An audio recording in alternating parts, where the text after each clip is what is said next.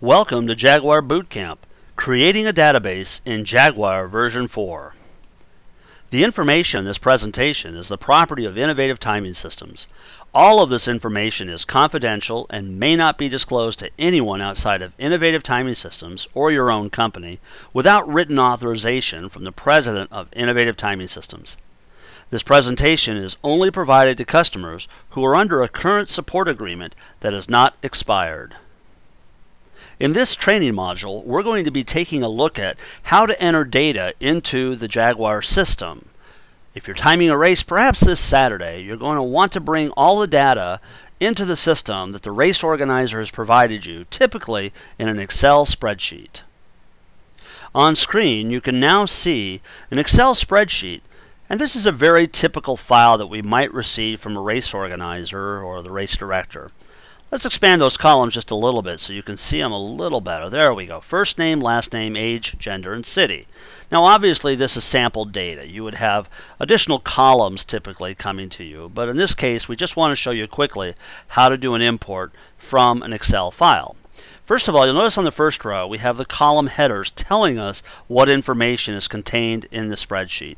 That's almost always the case when somebody provides you the file, but if not, we recommend that you put it in there. Just insert a column and label it. It'll make it a lot easier for you in just a moment when you're importing that data. Okay, let's take a look at this file. First of all, it looks fairly straightforward, except there's a couple of things that could get you in a little trouble, so let's cover that. First of all, you'll notice down here there's a comma between Evans and Junior. We don't want any commas in our Excel file when we get ready to import into Jaguar, and the reason for that is that we're going to save it as a CSV file. CSV stands for comma separated values file, and it's what's typically used between programs like databases and spreadsheets and our own software to exchange information. So that comma right there would cause that row to not be written correctly such that Jaguar could understand it. So we need to get rid of it. Now, if you have a very large spreadsheet and you have thousands of entries, you're not going to want to look down for every single comma. So you could in fact click right here in this cell, and then I could do a search and replace using the standard function built into Excel, and I would search for every comma and just replace that with a space. That's how easy it is. In our case, we only have the one that we need to fix, so we'll just take it out just as you've seen me do there. Now let's take a look at the second problem. You'll notice over here we have male, and then we have M and F for male and female. In Jaguar, we want you to keep that to a single letter. So in this case, I'm going to change male to M, and I'm going to fix that. If I wanted to fix the entire column, and I had thousands of entries, I could just highlight the column by clicking up here, as you see. I've just done that. And then I could do a search and replace and find all of the females, change it to F, and then change all the males to M. And I would automatically clean up that entire column.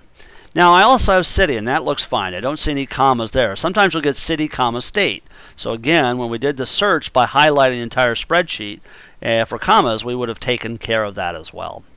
Alright, the last thing we want to do to fix this spreadsheet before we try to import it is we need to tell Jaguar what kind of a race this is. You'll notice there's no column here that says, for example, 5K. And the reason for that is that the race director is saying to you, well, it's just a 5K, that's all there is, so I'm not going to put that in the spreadsheet. So what you're going to want to do is create a column out here, call it race or division or something like that, and type in 5K, or if it's a 10K, whatever the type of race it is. Now, if the race is a 5 and 10K, or perhaps even a half marathon, you'll have that division entry, or that category they'll sometimes call it. You'll have that there, and so you'll be okay. What you are going to have to do, though, is to make sure that it's not some really long name. Sometimes somebody will say, 5K Memorial Division at the Chesterfield 4th of July picnic. You don't want that. You want to keep these short and sweet. They need to be 2 or more characters in length, but you want to clean it up so you have like 5K or 10K and not all that extra stuff, because it makes it harder to work with. Alright, now we've got our spreadsheet here. We're ready to save it, so let's do that. We're going to select File. We're going to then select Save As, and when we do that, it's automatically going to let us choose what type of file we want to save it as. And in fact, normally, if it's the first time you've worked with a file, it's probably going to come up as an Excel workbook. We don't want that to be saved as an Excel workbook. We want to save it as a CSV. So I'm going to click this down arrow, I'm going to come down to this option, the very first one that's CSV, not this one that says Macintosh or MS-DOS. I want the one just above it that says comma delimited CSV. And when I do that, it's going to let me save that out in that format. And you'll notice I'm in my races folder where I'm storing all my files for my upcoming race this weekend. And I've actually already got the file there. Well, that's okay. We'll just overwrite it and we'll save this latest version. And that's important because it's very likely the race director is going to send you 2 or 3 files over the course of the last week or 2 before the event. So I can just save over the top of it, or I could give it a separate name so that I could look back in time to see what the differences were between the files that I received. I'm going to go ahead and say yes, go ahead and replace it. Microsoft Excel is going to give me a little warning message that says, are you sure you want to save this as CSV? Because it's not a standard workbook, and I'm sure. So I'm going to say yes. Once I've saved that out, then all I have to do is just close out Excel. And in fact, I have to do that because right now Microsoft's got that file locked down. So I'm not going to be able to get to it unless, in fact, I close Excel. So when I get ready to close, it's going to warn me again and say, you want to save this one more time? And I'll say, no, I've already saved it. In fact, I just saved it, so I don't need to do it again. So I'll say, don't have to save it again. All right, now we're back into Jaguar. We're ready to bring that Excel spreadsheet into the software. Well, the first thing I want to do is, you'll see I have some information already in my database. So let's get rid of that. I'm going to come up to the database menu option. I'm going to scroll down, and there's an option that says clear the database from memory. Anytime you get a warning like this, you need to be sure to read it because it says, are you sure you wish to do this? And then it's going to say again, are you really, really sure? And you want to always read these carefully and say, yes, we've just cleared the entire database out of memory. Now, it hasn't cleared it off the hard drive. That never happens. So once you've saved it to the disk drive, we will never clear it. If you do, you'd have to do it by using something like the folder and go out and look at the file, the raw file, and delete it there. And Jaguar will never automatically delete a file off the hard disk. So you're in good shape if it's still on the hard drive. All right, now let's go import that database into Jaguar. I'm going to come up to database again. I'm going to scroll down and I'm going to say I want to import that registration data from a CSV or text file. In this case, it's a CSV, so I'll select that option. What you'll now see on screen is the import utility built into Jaguar. And you'll notice it's going to give you a little information here about how the process will work. It's going to give you a file preview, and it's going to let you designate the column numbers that you want to use from that Excel spreadsheet. And you'll see more about that in just a second. Here are the important instructions for importing the data. Okay, so it's going to tell you how that process is going to occur. Step 1 is we're going to select the file we wish to import. Now when I do that, it's going to automatically show me in my races folder all my files. And sure enough, there's my CSV file that I want to load in. So I'm going to select that and say open. When I do that, it's going to show me a preview of that file. And in fact, what it's doing is telling me how many columns exist. And it's even going to tell me field 1 or column 1 contains Bill. Field 2 is Bowers. That's probably Bill Bowers. And it's going to show me some other information. Not only that, but Jaguar is going to automatically determine which columns contain names, age, gender, city. I can override that and I can change that if I want to. But Jaguar's taken a stab at it. It looks like I got it right. It says, yep, these are the fields that you're about to load in, and it's automatically determining that for me. Again, you can override it. Now, notice something that's really important. While Microsoft Excel will use column A, B, C as its designation, we use numbers. And the reason is that other programs other than Microsoft will use numbers as well. So we use the universal standard of 1, 2, 3. So column A in Excel would be, in fact, column 1. Column B would be column 2. So you get the idea. So we're just using numbers here to designate the columns we want to import. Once we've done that, we can essentially click on the Start Import button. Before I do that, though, I want to show you a couple of settings down below. You have the option to save these settings. So if you have a race series that you're timing, you might want to set up the import criteria. Then you can save the settings, load them later, make it very quick and easy to bring the new data for each race into the system. Okay, in this case, I'm going to say I want to start the import. It says, you sure you want to do this? Yes, I'm sure. Does your file have a header with column labels in the first row? As a matter of fact, it does. We have those that header information. By the way, I said a moment ago you really wanted to have that there. Why? Well, when we were in the Excel file, we wanted to make sure that was there because that actually helped Jaguar figure out on import which columns belonged where. It saved us a lot of time. That's why we have that header up there. But we don't want to load that in the database because that's not a participant. So we're going to say, yes, there's a header. Jaguar will automatically remove it. It already processed the records. It brought them into the database. And if I quit out of the import screen, you'll now see that on my database screen, I have all of my records. Now you'll notice that we brought it in very quickly, and we're looking at it on the main Jaguar screen. But let's go into the full database view. To do that, I'm just going to select View Database in Memory. It's going to bring up the database screen as we see here. And this is where we're actually going to work with the database every time we need to make an edit or any kind of a change. And in fact, I can come in here just like an Excel spreadsheet, and I could type in, Kurt Hansen wants to do the race. I could scroll all the way over, and you'll see there's a number of columns for split, adjustment, finish.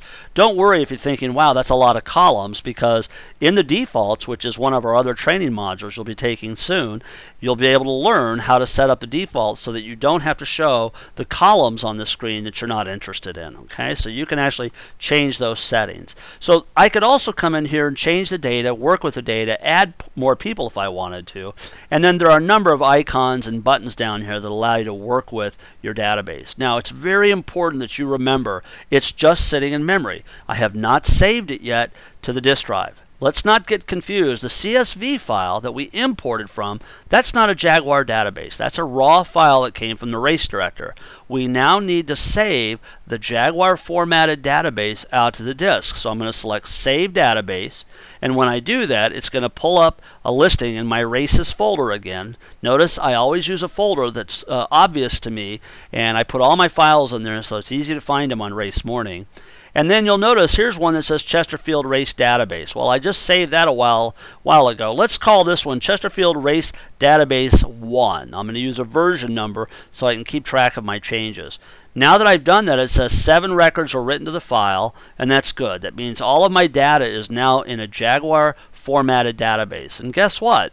A Jaguar database is nothing more than a CSV file. So when we wrote this out to the disk, we wrote all of these columns with commas between each column. That means that I could actually take that file right now that I just saved out of Jaguar, I could pull it into Excel, I could edit that file, make any changes I needed, and I could bring it back into Jaguar. So it's very convenient. Jaguar databases are designed when we save them so that you can work with them in other programs. The last thing I want to show you on the database screen itself is the Help option. If you should get confused or lost, all you have to do is click on the Help button, and then you can come in here and you can scroll up or down, you can change the size of the window, and you can take a look at all the online help that's available to teach you how to use the database.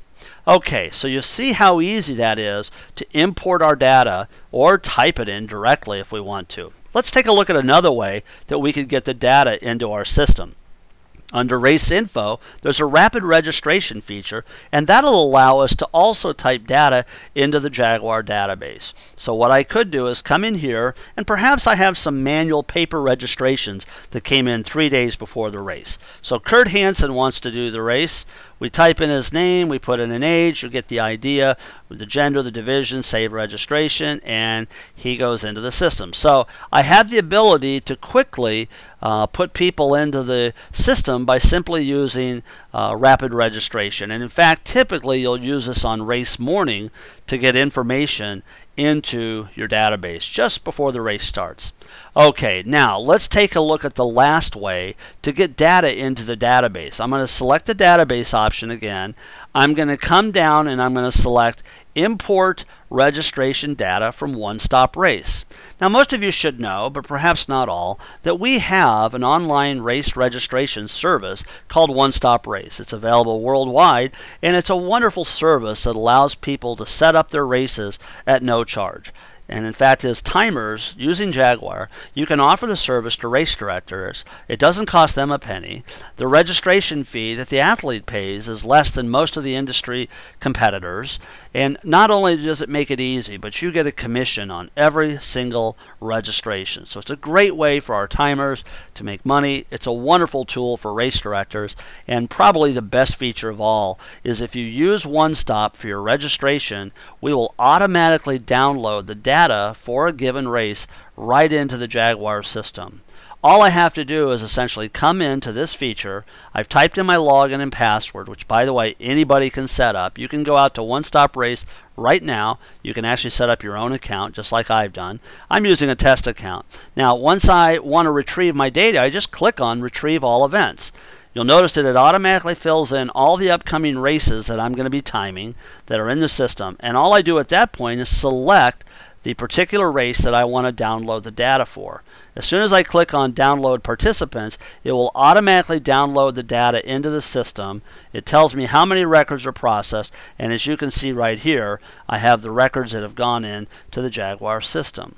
So, working with databases is quite easy. Just remember, a Jaguar database is nothing more than an Excel spreadsheet. In other words, if you look at our screen, it looks just like Excel. It's not actually Excel, but we've designed it to look like that because most people are familiar with spreadsheets. It means you can edit any of these cells and work with them any way you need to.